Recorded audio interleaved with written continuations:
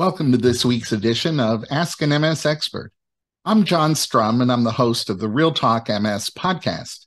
Each week, Real Talk MS reaches thousands of people in more than 100 countries around the world with the news that people affected by MS need to know.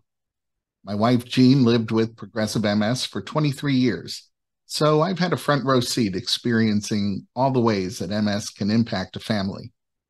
I'm a past member of the International Progressive MS Alliance Scientific Steering Committee, and currently I serve on the MS Society's Community Review of MS Research Committee. I'm a district activist leader and trustee for the National MS Society, and I chair the Society's California Government Relations Advisory Committee. The MS Society's Ask an MS Expert webcast is designed to give us a place for the MS community to connect and to connect you with experts who are ready to answer your questions on the topics that impact people affected by MS every day. Please feel free to post your comments and questions on Facebook, YouTube, or Twitch. MS Navigators are online throughout today's program, answering those questions and connecting you to resources. MS can impact your ability to perform day-to-day tasks and be productive. It can even affect how you're able to move around in your own home. And while you don't have control over your MS, you do have control over your environment. Whether you're looking for a new place to live or you want to maintain living independently in your current home, there are professionals who can help you understand options like home modifications, technology, and accessibility features, all designed to make it easier for you to live safely and comfortably in your home. Joining us with strategies for making your home safe and more accessible is Tracy Carrasco, an occupational therapist at Orlando Health's Multiple Sclerosis Comprehensive Care Center. Welcome, Tracy. Thanks for being with us today. Hi, thank you for having me. When I introduced you, I mentioned that you were an occupational therapist. And when people hear that term, they sometimes think that the work you do must be related to their job somehow. Right. Can you explain what an occupational therapist does and how your work can benefit someone who's living with MS? Right. So I do get asked that a lot, and I probably have to explain it daily. What I do as the OT is I'm looking to help people who may be disabled or injured become as independent as possible in their environment. And we also always try and think about what the patient really wants to do or is required to do or is interested in doing, and how we can make that happen. So we can utilize different strategies or tactics to help them, or we can think about maybe equipment or changing the environment they're doing a task in. Which other members of someone's MS healthcare team does an occupational therapist regularly work with? Well, you mentioned that I work at a comprehensive care center, so I'm really lucky. I work with the rest of my rehab team, which has physical therapy and speech therapy. And then we work closely with the neurologist and the nursing, and the MAs in the clinic. We have a social worker as well. So it's a rather comprehensive team. And then we have also other resources which are in the hospital system that we can refer to, such as respiratory or dietary, or if there are vendors in the community that might help us with bracing or splinting, or wheelchairs or other mobility devices too. I think sometimes it's a question for many people as to when to ask for some help. So I'm wondering, should someone who's living with MS, who may be experiencing minimal mobility issues, should they start considering occupational therapy? We really do want to bring them in, not just to the occupational therapist, but the whole team of rehab. And we really like to get them in pretty early after diagnosis. And that gives them all the education and information that they may need, as well as establishing a good home program to think about wellness behaviors and exercise so that they can maximize their independence throughout the diagnosis. And it also gives them a nice connection. So if anything does occur that's not normal to them, or they have a new symptom develop, then they can always come back to us, and we're familiar, become kind of like a family. You know, we heard from Angela, who tells us that she's in her 50s and she's lived with MS for about 15 years. Angela has started seeing a decline in her hand dexterity. She's struggling to put on clothes that have buttons, zippers, or clasps, and she's experiencing foot drop more frequently. Angela's goal, she tells us, is to continue living independently for as long as possible, but she's not sure where or how to start addressing these changes in her physical status. So would occupational therapy benefit someone like Angela? Most definitely, yes. I would probably say that both occupational and physical therapy could address, physical therapy would address more of the mobility issues as far as maybe bracing or a device potentially needed to help them get around more easily, or her around. Um, but I would focus on things that are affecting her independence as far as her daily activities. You mentioned dressing skills, any of those things that she needs to do around her home every day.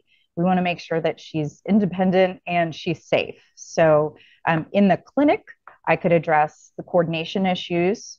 And we definitely start by doing some baseline testing to see where she's at and what kinds of issues she's having. Oftentimes, people will come in and say, "I think my hands are getting weaker. I can't tie my shoes, or I keep dropping things."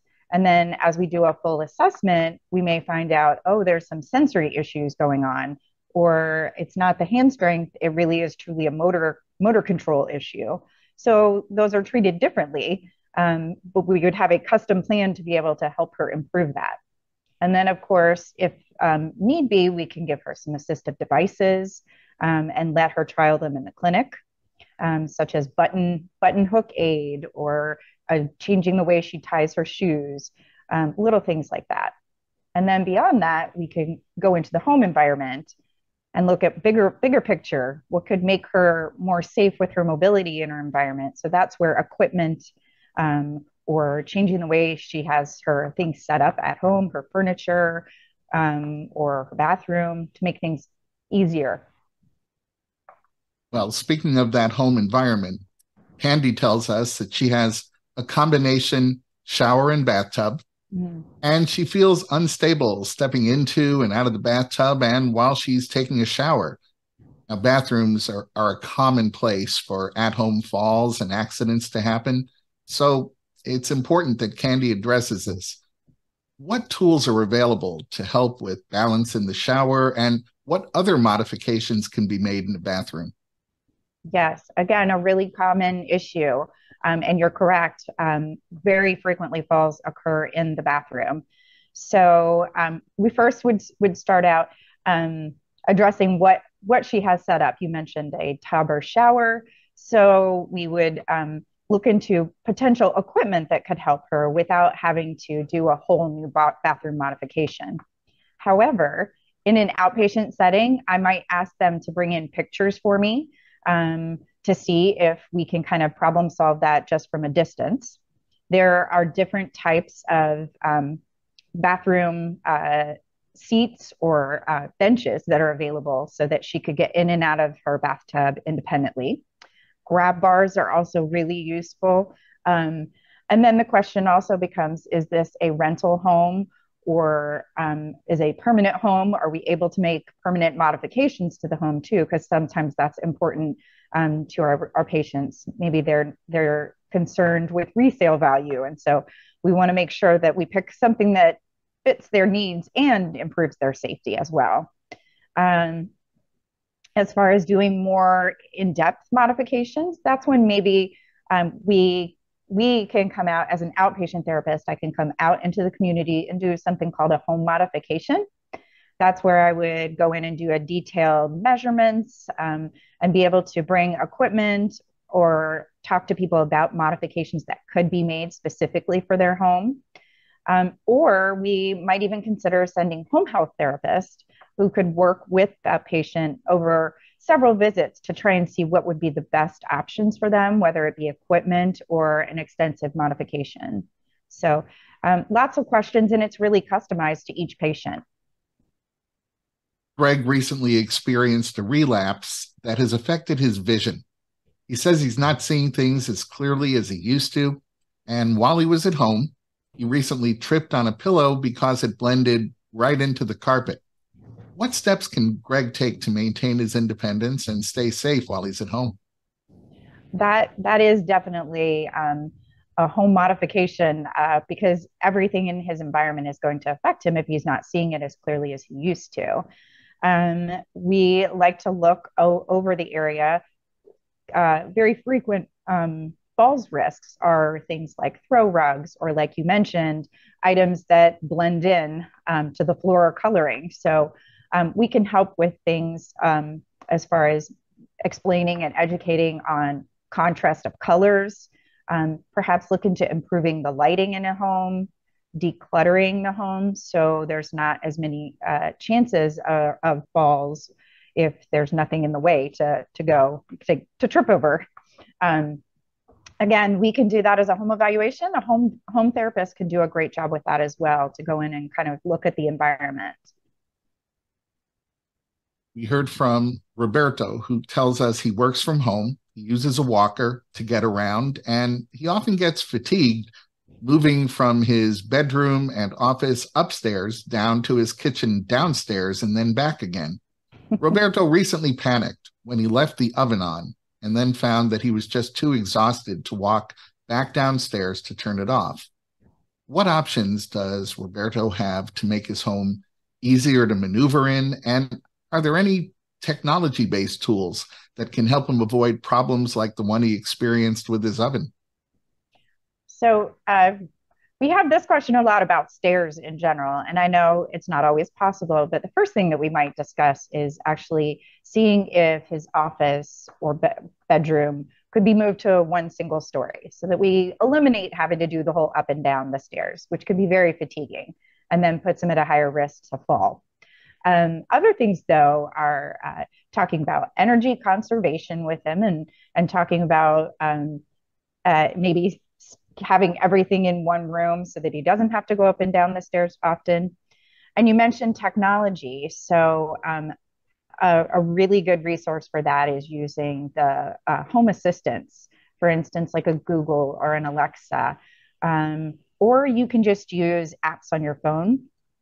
Many appliances and different things around your house can be controlled through electronic devices. So he could actually tell his Google Assistant or his Alexa to turn off the oven.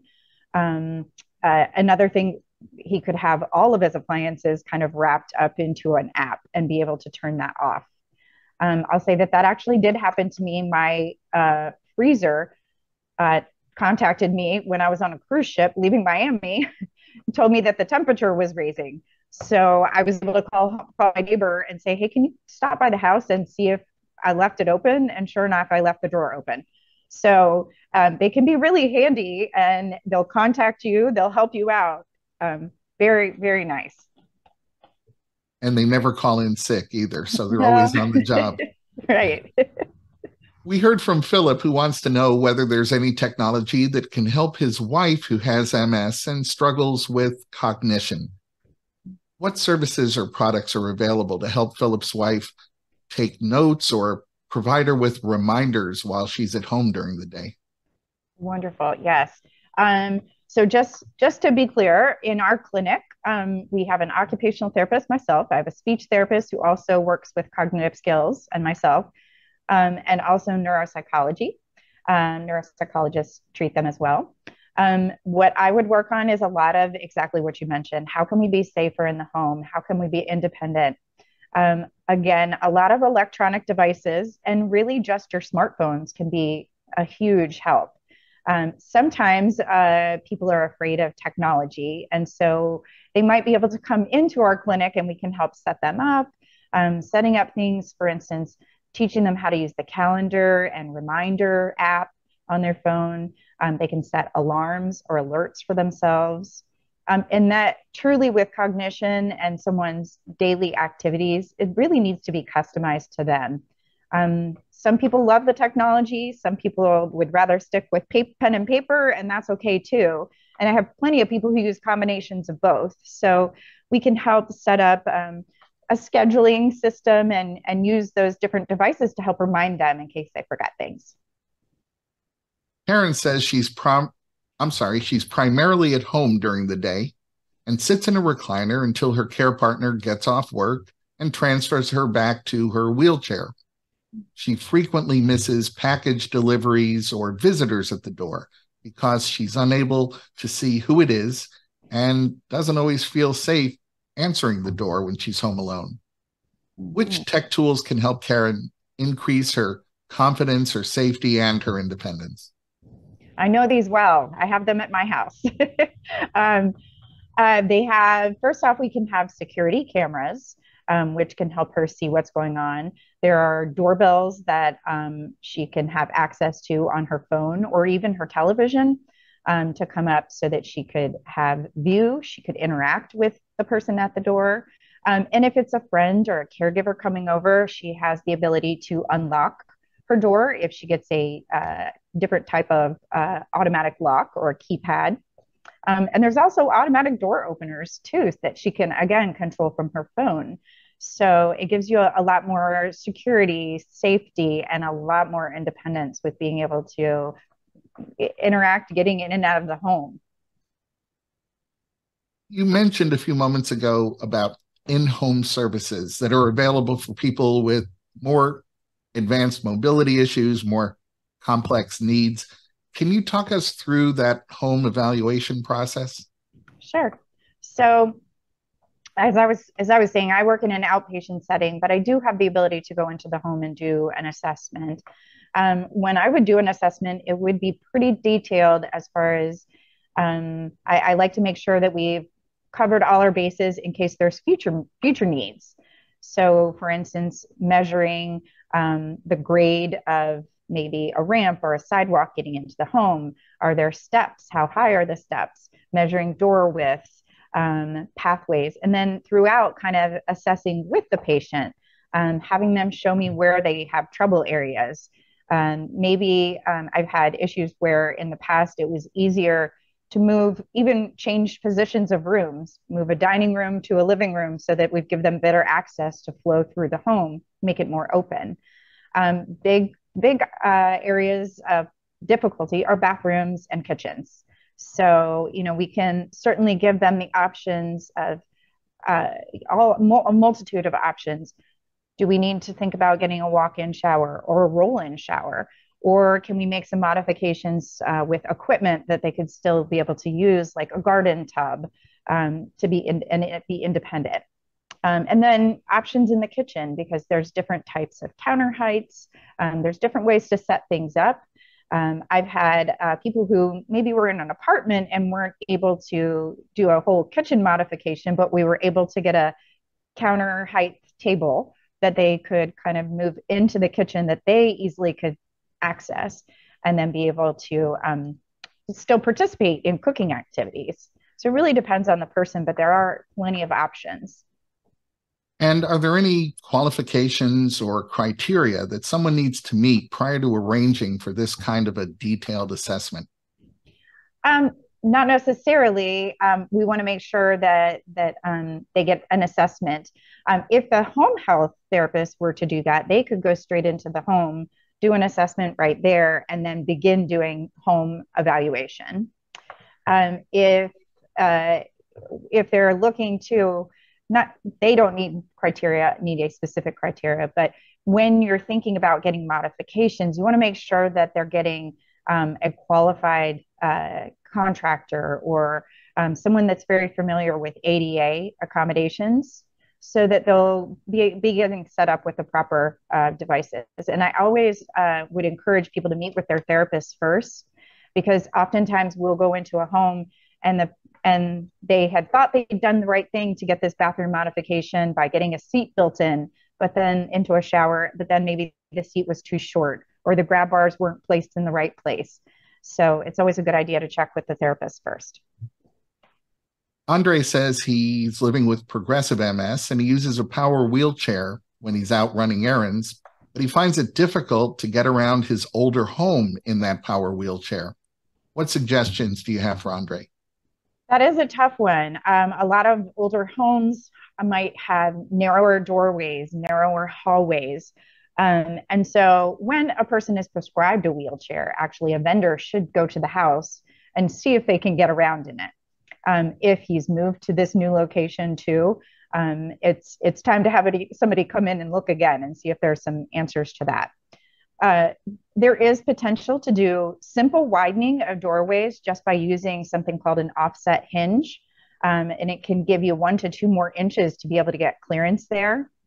But again, if it's an older home with tighter hallways, it might be consideration to do some modifications. And so some measurements can be taken and examples of how things could be improved would be a good idea. Eric tells us he uses a mobility device and he has difficulty in and around closets and small spaces, especially when it comes to opening and closing the doors. Which home modifications might benefit Eric? That's what we like to give options. So, of course, is it an option to maybe be able to take the closet doors off completely? Can he put a curtain up instead for privacy and it would just make it easier to go in and out? Are the shelf heights at a good spot for him so that he can reach things easily? Or if that's not an option, maybe giving him a piece of equipment that has a hook on the end of it so that he would be able to get hangers off that are up high. And sometimes it's an option to maybe get a different piece of furniture to hold some of the items that they have in their closet or shoes or things like that. Either a skinny kind of dresser so that they can get up right beside it, or cubes, furniture with cubes, and you can push those little baskets in, make it really easy to be able to get access to the clothing and things like that. Juanita has been living in her home for over 30 years. She says between aging and her MS, she's finding it increasingly difficult to climb the 4 stairs outside her front door. Juanita's worried she may fall at some point and is wondering whether there are options that'll make the entrance to her home a little more accessible now that her needs have changed.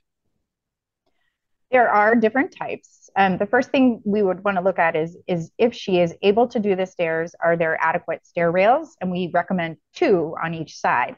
If that's not really going to be an option, we might look, and we're always thinking of the most economical option first. Are there other ways to access the home that might be more easily modified? Because 4 steps can be a lot. Otherwise, we can talk about the elevator or a wheelchair lift. That actually is attached right outside the staircase that they would be able to pull their chair onto, lift themselves up, and get in and out of the home more easily. Many people who might otherwise benefit from them are concerned about the costs associated with accessibility modifications. Mm-hmm. Does insurance cover these kinds of modifications? It really depends on the patient's plan as to what their insurance is. And it's always a good idea to follow up and just see if that's a possibility. Other than that, there are definitely grants and assistance through the National MS Society. If you contact a navigator, they can help you steer you in the right direction if there are grants or scholarship programs to be able to help pay for those modifications.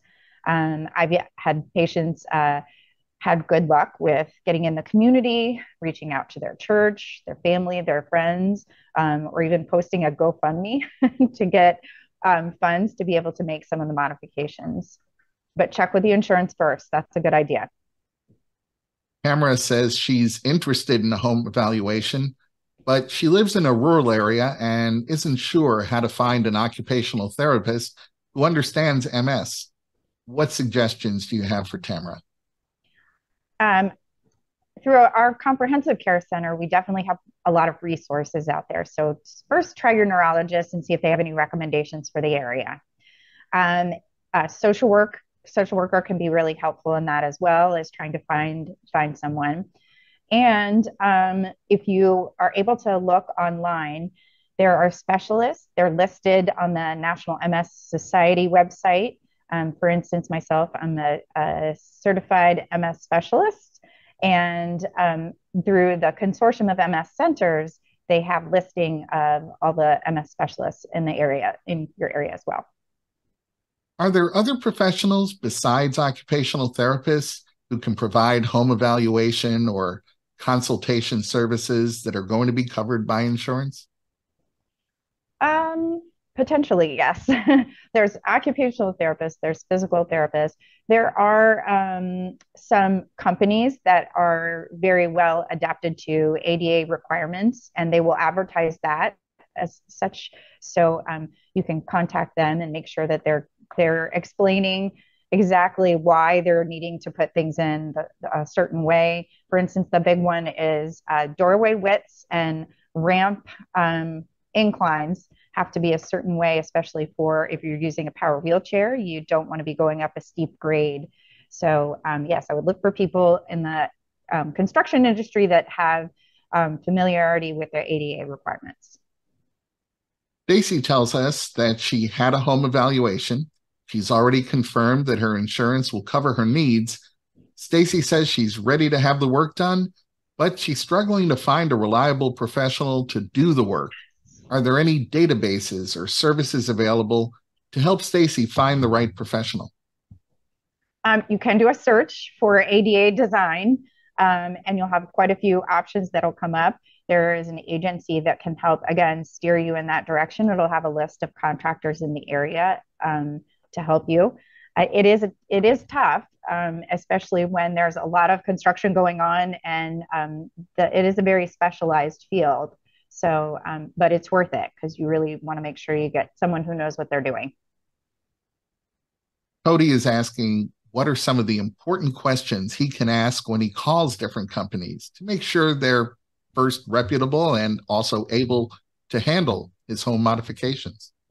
Right. Perhaps ask for references, be able to ask for other or pictures or of their previous work. Again, really ask them who they are involved with, if they're involved with any agencies as well that you could look into. But I agree, you do need to do your homework. Well, thank you for sharing some really helpful information with us today.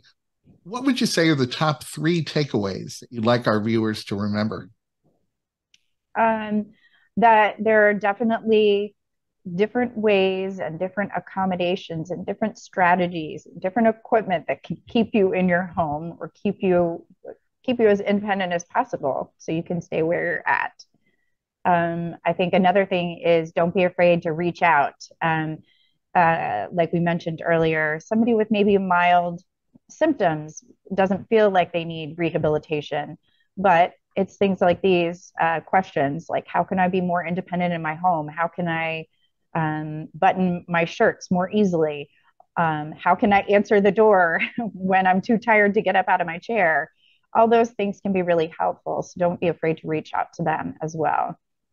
My third takeaway. That's a tough one. I might have just two. It's all about quality, not quantity. Not a problem. There you go. Well, I want to thank everyone who submitted some excellent questions. And thank you, Tracy, for joining us today. Great. Thank you. Before we close, I want to remind you that the National MS Society's MS Navigator team is your best partner when it comes to connecting you to the very best information and resources on living with MS. You can reach an MS Navigator by phone, email, or through the Society's website by chat. For information and resources on multiple sclerosis, please be sure to visit the Society's website. You'll find research updates and news, information on connection programs like self-help groups. You'll hear about ways that you can get involved, and you'll find out about upcoming events that are taking place near you. Remember, you can connect with the National MS Society and others affected by MS on Facebook, Instagram, Twitter, YouTube, and LinkedIn. And I hope you'll join me every week on the Real Talk MS podcast, where I continue the conversation that we start here. You'll find Real Talk MS at realtalkms.com, Apple Podcasts, Google Podcasts, Spotify, Amazon Music, or wherever you find your favorite podcasts. I'd like to thank Tracy for joining us today. Please remember that a recording of this webcast will be available at the Society's website at nationalmssociety.org/MSExpert, as well as on Facebook and YouTube. I hope you'll join us at this same time for next week's edition of Ask an MS Expert. You can always find our upcoming program topics on the National MS Society's website. And now I have a favor to ask each of you. Getting your feedback on today's webcast is important. So if you're watching on Facebook Live, you'll see a link to a survey pinned to the comments section. On YouTube, you'll find that link in the program description, and on Twitch, you can find that link in the chat. Completing the survey makes a real difference. The information you provide helps us continuously improve, and it helps shape future programs. The survey takes just 1 minute, so I hope you'll take a minute to fill it out. On behalf of Tracy Carrasco and the National MS Society, I want to thank you once again for joining us. Please stay safe and make healthy choices.